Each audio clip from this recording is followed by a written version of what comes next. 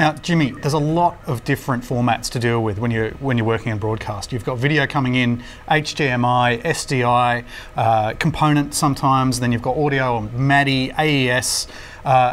Embedded audio. Embedded audio, you want to embed, you want to de-embed, and that's what this is all about. It's about getting everything into the same format and into the same place at the same time. Yeah, I regard this very much as a device that you use to homogenise, different signals into a common format.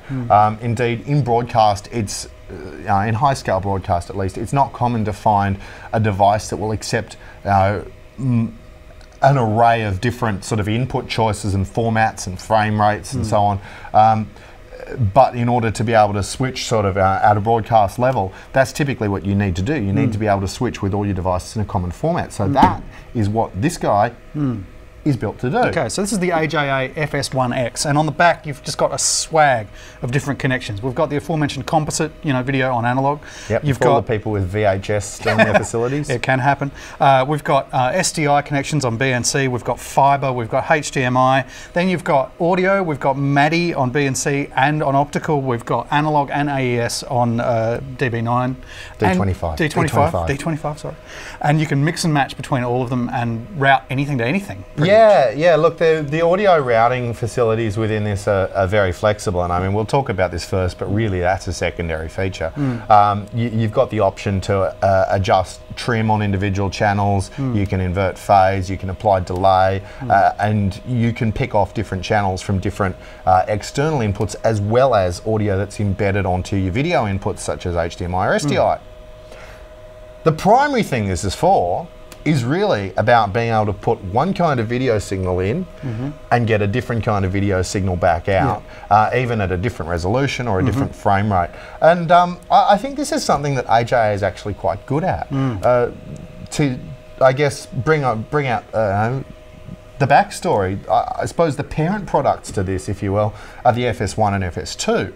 And they've been around for a couple of years now. And again, broadcast grade devices, dual redundant power supplies in this one. You can hear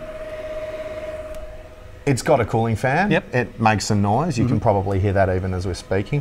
But typically that's not really an issue for this kind of device. Where would you expect to see this? Well, it's going to be rack mounted in a back of house control rack somewhere. It's probably even going to be away from the main control room in say a TV broadcast situation. And then what you do is you set it up. You've got your redundant power supply, so you're pretty relaxed anyway. But then you monitor it all from web.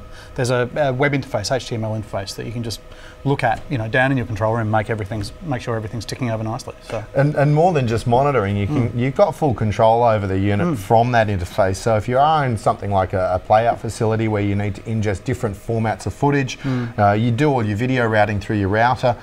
You can actually use the GPI on the back to trigger preset configurations of the device. So if you've got a couple of presets that you're always using, you can save those and then recall them automatically with a contact closure from your router, which is cool.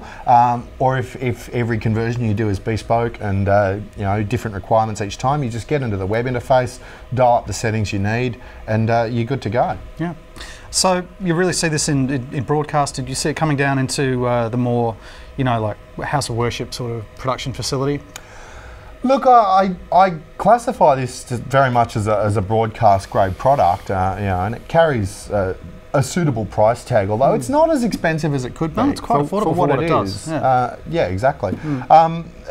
Maybe not necessarily house of worship, but definitely playout facility, and quite possibly outside broadcast as well, because that's typically where you find yourself interfacing with other sources of signal, and maybe, if they're not all on the same platform as you are, then something like this is going to be a very good bailout